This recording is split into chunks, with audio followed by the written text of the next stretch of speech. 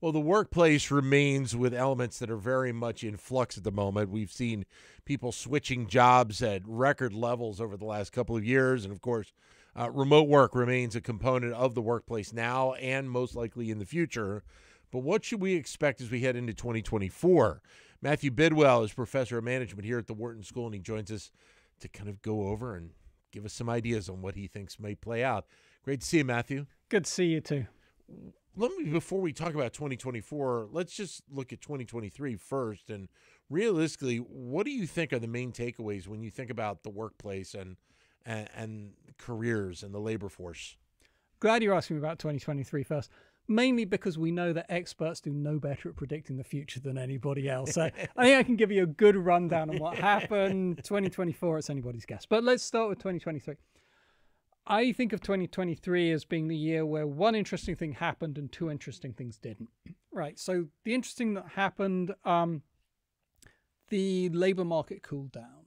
And so we saw 2021 and 2022 genuinely historic levels of attrition, genuinely historic levels of job openings. There was a huge hiring binge. It was very hard for employers to find people. They poached anybody that they could get. Huge amounts of mobility, like you said, particularly for hourly workers. If you're an employer, this was a nightmare. If you're the Fed, this was a problem because you're worrying about wage inflation. If you're an employee, and particularly one with, say, a high school education, so these employees have been overlooked in the labor market, it was a fantastic couple of years. Yeah.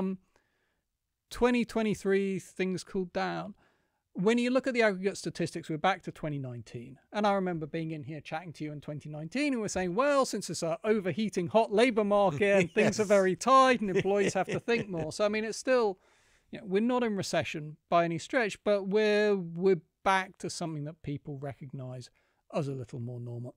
And in certain sectors, perhaps some of the ones that are craziest, so tech, particularly outside AI, it's been a very marked slowdown. And so I think that's the interesting thing that's happened. So some reversion to something that looks like normal. The two interesting things that didn't happen.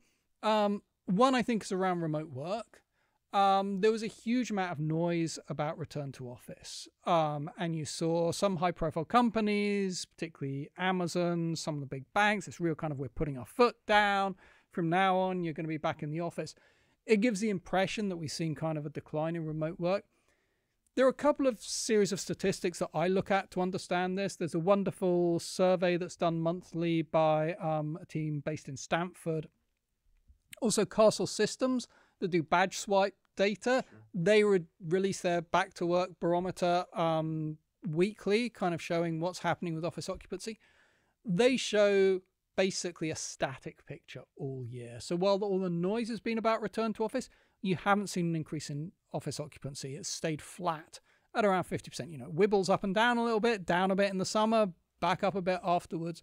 When you look at the surveys, it's the same. And so we've stayed where we were. I think we're still trying to negotiate what the future is going to look like. But increasingly, I think companies have kind of settled into a variety of different modes. And I think in a way that is pre-pandemic, we basically had a one-size-fits-all, like every company. They might have a couple of people remote, but basically the norm was you're in the office 5 days a week. I think compared to, so I remember talking about this with people last year, and I was saying, I could see 3 scenarios for remote work. So one is there's a recession, just everyone gets dragged back to the office. A second one is kind of a new normal where it's like 3 days a week in the office for everybody. And a third is kind of horses for courses, where kind of different companies have completely different policies depending on what works for them. I think we're moving towards that third scenario. And so I think there's kind of been, the aggregate statistics haven't changed, but I think there's been some clarification. And I think we're moving towards a world where different companies are settling into completely different policies and practices. So that's one thing that in a sense hasn't changed so much. The third thing, as you mentioned, AI. It has seriously impacted a few jobs. So I think graphic designers have had a really rough year. I think the people who have run these paper mills where they kind of sell essays to desperate college students, I think ChatGPT has devastated their business. I'm not so unhappy about that. But if you look at the average employee, it hasn't yet bitten, right? And, you know, I mean, there were some clearly ludicrous takes this time last year that, you know, within 6 months, various kinds of work will be dead. That was obviously wrong. I mean, I think what's happening is, like I said, all predictions are wrong. What's happening is reasonably predictable, which is it's happening slowly. Like, I think it could well have a big impact on many jobs. But this year has been a year of people starting to figure out what's happening with it rather than wholesale implementation. Do you think then the impact will be complementary to the workers that are in the workplace, or is there an element where you are still focused on how much it could take away? Like, the leadership of companies see the benefits of AI. They know how it can save on the bottom line by not having employees, or is there even a little bit of a combination of both of those? I mean, I would have thought it's going to be both, right? I mean, you know, everybody is saying it's not people or AI, it's people with AI, and right. I'm sure that's true. But, you know, if people with AI is a good solution, ultimately you probably need fewer people for a lot of it. And so the question is, when we have people with AI, does it drive down the cost so much we can expand the market and hire more people? Or once we have people with AI, do we just need fewer people? And probably across different occupations, it's going to be different things. Yeah. Let me go back to talking about remote work, because as this all started to develop, we obviously had to have remote work because of the pandemic. And as the return to office was playing out, I just had the sense, and this is my opinion, that we were eventually going to see, and it may be a longer period over time, that we will get back to pretty much everybody being back in the office. But it doesn't even seem like that's the case. Like, companies have adjusted and they understand what kind of the new normal is. The voice of the employee maybe has a little bit more bite to it than it did back in 2019. What they want around remote work and these benefits obviously has a little bit more bite to it. Where do you think then remote work is kind of headed?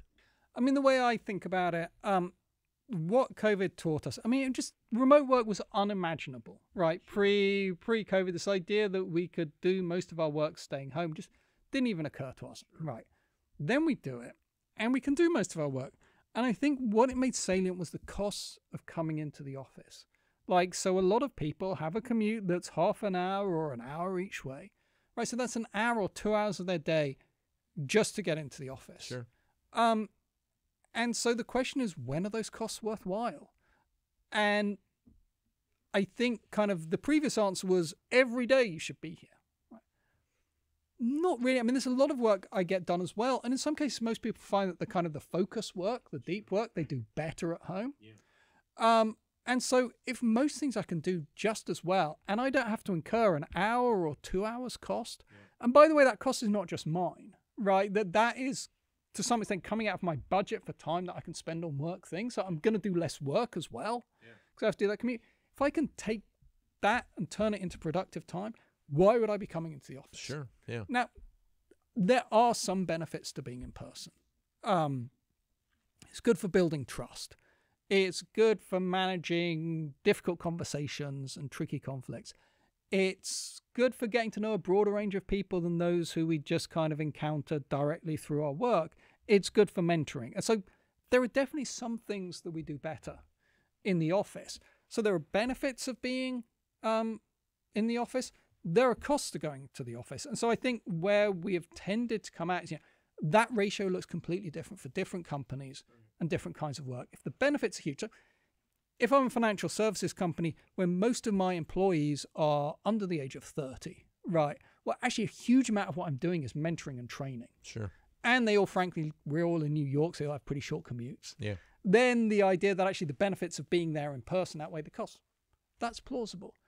But in most cases, actually, you'll say, given there are benefits and there are costs, we want to bring in people for some purposes. So at the beginning of a project, we should all come together. When we hire new employees, they should be on staff. We want to have some all-hands meetings from time to time where everybody's here. You want to do that to get those benefits of being in person, but we can get probably 80, 90% of those benefits while incurring like 10% of the costs Right. by only bringing people in once a week, once every 2 weeks. And so you're seeing, I think, depending on the kind of work people are doing, different ways of balancing those costs and benefits. And I think to most people, it just seems silly now that kind of you have to be there every day and keep incurring those costs with seriously declining marginal benefits. So off of that, then, where do you think companies' mindsets are right now about their employees, about retaining them, about losing them? Because that, go back to 2021 and early 2022, it was a massive concern because you saw such a high level of turnover. The quits rate was, something we hadn't really talked about a lot, but it became a monthly concern for so many firms. So as we've hit the end of 2023 and into 2024, where do you think that mindset is? That quit rate's still reasonable. I mean, we're not yet at a place, you're in a deep recession. Frankly, I think when I first started coming in here, kind of, tail end of the Great Recession, you didn't have to worry too much about attrition because it was going to be really hard for your people to get another job. Yeah. We're nowhere near that. And so if you're upset your employees, they're going to leave. And the problem is the people who are most at risk of leaving are the ones who are going to find it easiest to find another job. And so I don't think we're in a situation where most employers can kind of say attrition be damned, we'll just go ahead and do it. And so you want to be the most attractive employer. You want people to be excited to come to work for you, and you want them to be excited to remain working for you.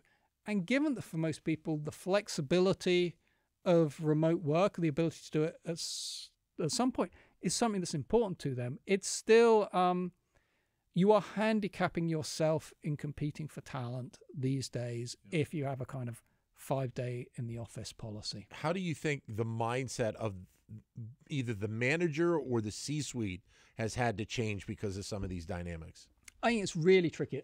I spend a bunch of time talking to CHROs, and on this topic, it's funny, kind of the first thing that everybody says when they explain their policy is, well, my CEO believes that. Right. And part of the challenge is there's not yet a lot of great data on this topic. A huge amount is being driven by CEO beliefs.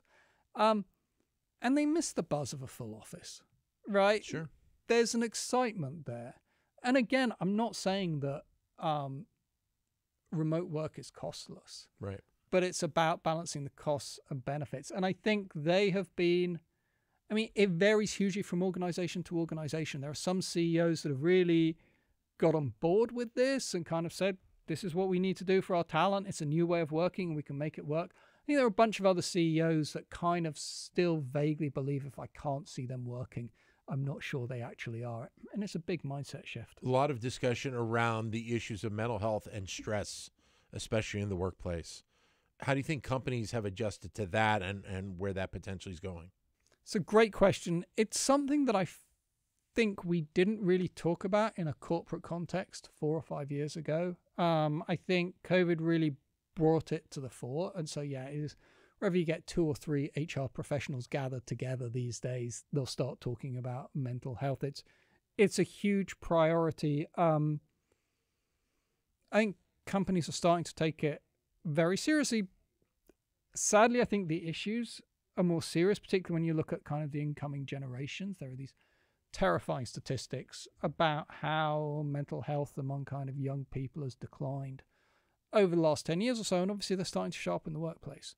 I'm not sure anybody quite knows what to do about it. Again, it falls into this conversation. It's kind of another dimension of inclusion. Another thing you want to be thinking about how do we manage stress? How do we manage burnout? So it is clearly a part of the conversation now. I'm not sure yet to what extent it's really starting to inform how people manage. So as we turn the calendar to 2024, what are you watching? What are you most interested to keep an eye on in and around careers, labor, workforce? I think these remain the big trends. Are we going to see big impacts of AI? Again, the evangelists think it's just around the corner. I'm thinking it's in the years until it really starts to show up in the labor figures. But I've been proved wrong many times in the past, so I look forward to being proved wrong here. I think that's the one everybody wants to talk about. we've seen a cooling off in the labour market. What's going on in the economy is we've been, again, serially wrong, right? I mean, this time last year, everyone was clear we were going to have a recession in 2023. And we never did. Now everybody's convinced that it's a soft landing. We should probably start worrying. Well, it's just because I'm a dyed-in-the-wool pessimist, which happens if you grow up supporting England. If you ask me, is the labour market going to be tighter or looser this time next year? I would probably bet looser, but I think it's just my pessimism. I think there are downside risks, I think particularly concerning that interest rates will bite over time. But that'll have a big effect. I mean, on the other hand, I guess you will see, the infrastructure bill, the Inflation Reduction Act, all of those really starting to kick in as money goes out the door. Like I say, I think the most encouraging thing about the last 3 years has been that the big growth has been at the kind of lower end of the wage distribution. And I think we should continue to see growth, particularly in manufacturing and other blue-collar roles. So I think that is definitely a positive thing that I hope we'll continue to see over the next year or so. Matthew, always great to chat with you. Thanks very much. And you. Thank you. Matthew Bidwell, Professor of Management here at the Wharton School.